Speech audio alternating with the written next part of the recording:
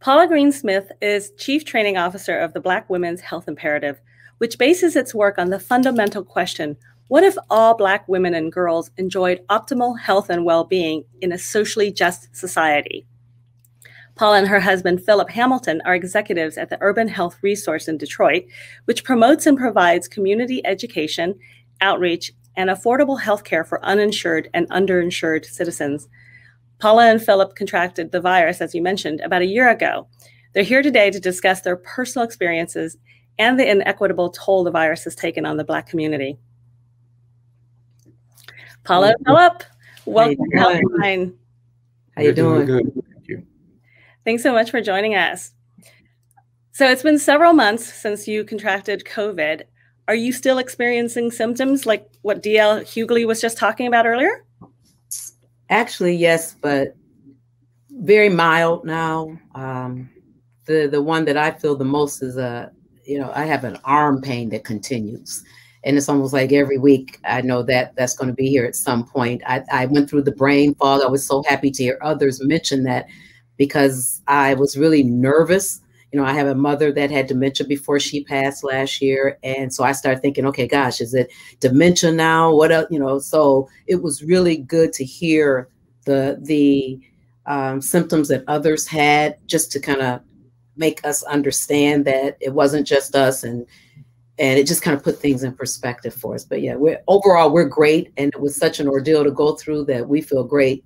And what we're feeling now is minuscule. Well, I'm so glad to hear that you're feeling much better. We've also talked about, and we've heard that the COVID-19 pandemic has disproportionately impacted the Black community. Mm-hmm. DL mentioned that himself, and also mentioned the mistrust in the Black community too. Can you help us understand what that looks like in real life? Well, as DL mentioned, there are so many people that remember the Tuskegee experiment or have heard about it. And, just the information, the changing information, when we first contracted COVID and when it first hit our community, there was so much misinformation out there. I remember when we first, we had been traveling and we got back and found out that, what was going on with it. And we usually go and hang at this little jazz club every Friday night. And we got a call on a Friday night saying, hey, are you going to meet us up there at Baker's? And we said, no, we're laying low because of the virus.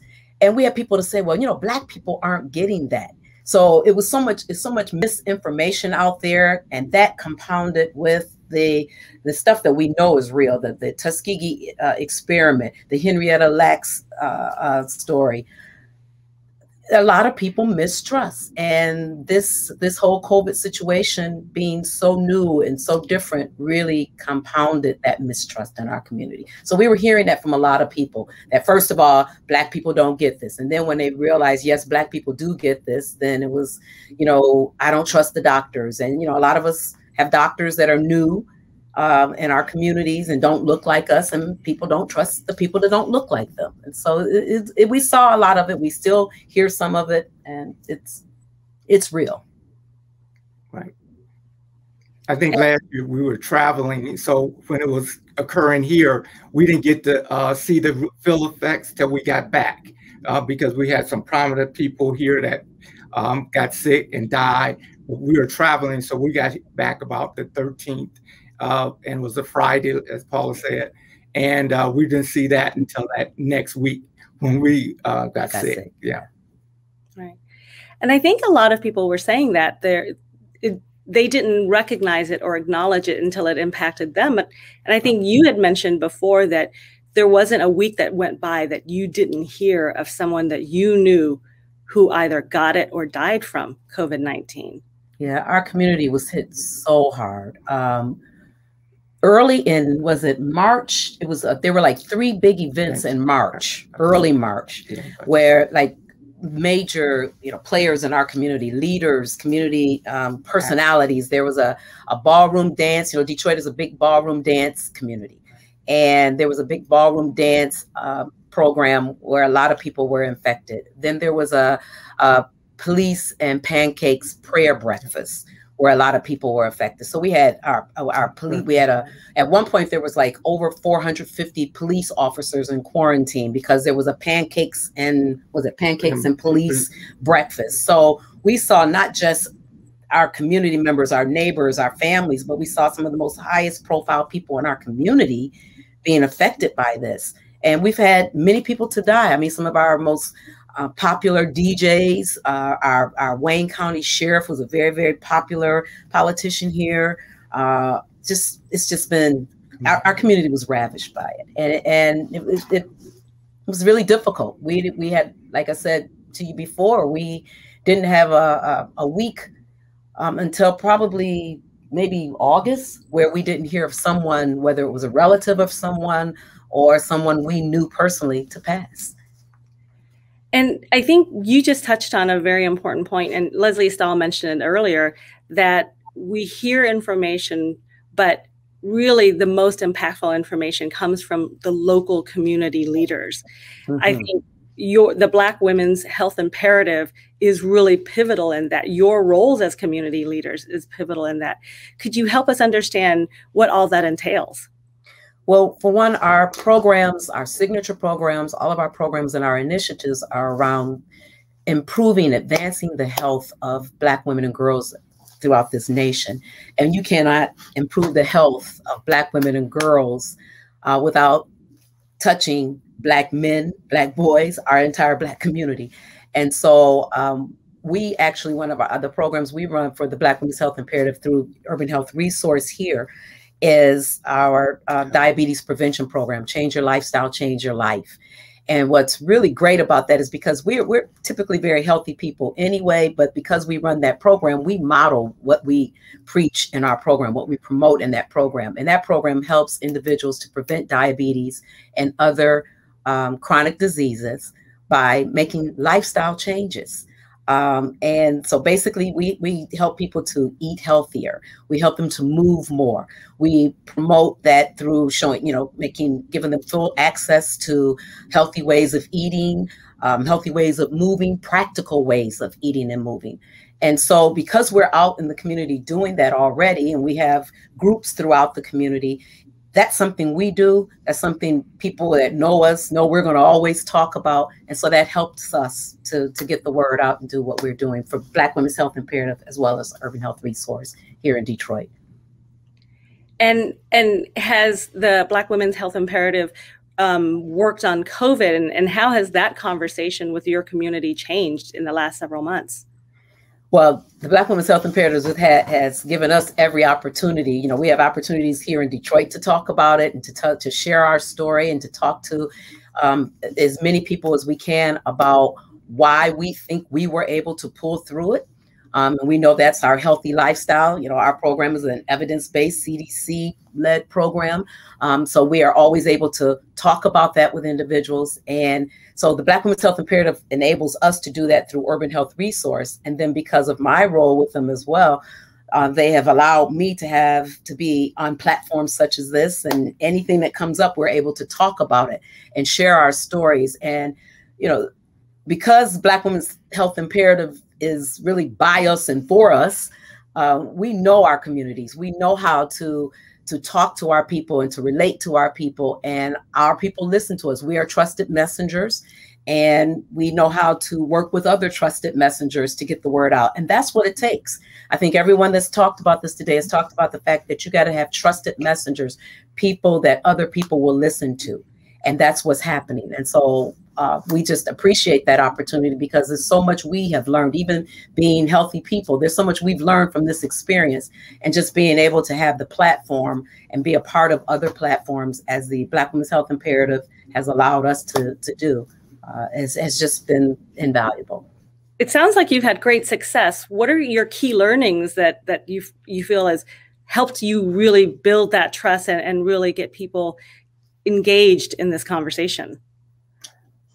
I think being real people, doing real things. I mean, it's one thing to have the experts come and talk, but real people listening to each other. We're very social. Normally, before COVID, there's not a week that we don't go out and socialize with others.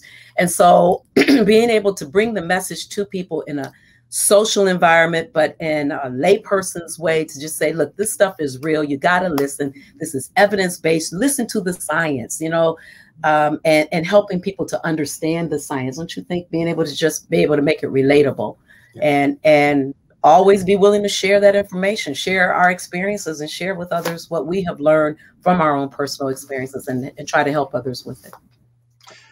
I like to say get healthy. That's one of the main things we work on in our pre-diabetic prevention, but we need to get people healthy. Yeah. And that's what one of our mission after we recovered from that. Yeah.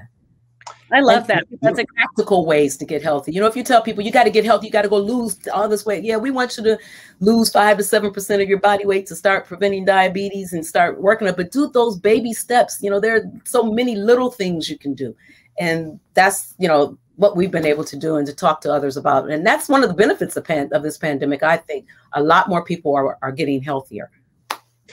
I love that. That's exactly what we do at Healthline too, is talk about the evidence, but also make it very relatable and actionable for the individual so that they can know how to make the best decisions for themselves. Yeah, yeah. Paula and Philip, Steve Swayze here. I've enjoyed hearing your comments clearly about the need for localized trust. When we spoke a couple of weeks ago, you had mentioned to me that right after the baseball great Hank Aaron passed away, the Black community spread information that it was because he took the vaccine. Has that rumor squashed, and is it still prevalent? I think it was short-lived, you know, because at that point the vaccines were new, were newer, and you know, when people don't have full information, you know, they'll create information. And then there was a lot of misinformation out there on the internet, you know, on Facebook and so forth. But I think that, again, hearing from ministers, hearing from, you know, prominent doctors, you know, prominent celebrities, just hearing from so many others has really helped with that. So I think that was a big roar at first, but I was surprised at how quickly that dissipated. And I think people want to help. I think the vaccine and hope, and I think that presented an opportunity for them to get that. And so most of our people that we're in surrounding with is getting it, or trying to get it, or have taken it. And that's one reason. It's interesting. I think I told you, we were at opposite ends of the spectrum. Philip was gung-ho right away, gonna get it, ready to go.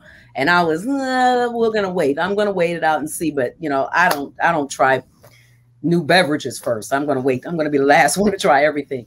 But I am surprised at how many people are on board with it and are encouraging others, even friends that I'm usually saying, we got to be healthy, we got to do this, we got to do everything to stay healthy. I have friends calling me up saying, have you decided? Let me tell you why you need to decide to do it. So it's coming around. It's coming around. And I think there are more people that want it and are waiting to get it than I hear of that don't want to do it now.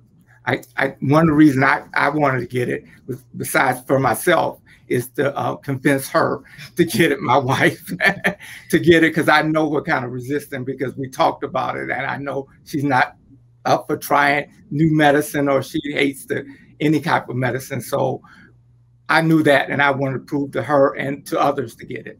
Yeah. I'm pleased you're speaking with yourselves. Philip and Paula, thank you for joining us today.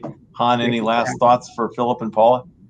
Well, I think you perfectly encapsulated it. It's that constant question of what is the evidence, what's the science, and if we start to see the positive signs, then why don't we do it for ourselves, but then for others in our community to protect each other?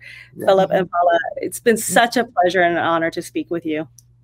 Thank you. Thank you. Right. We appreciate the opportunity. If we can help, we're going to do it. Thank you.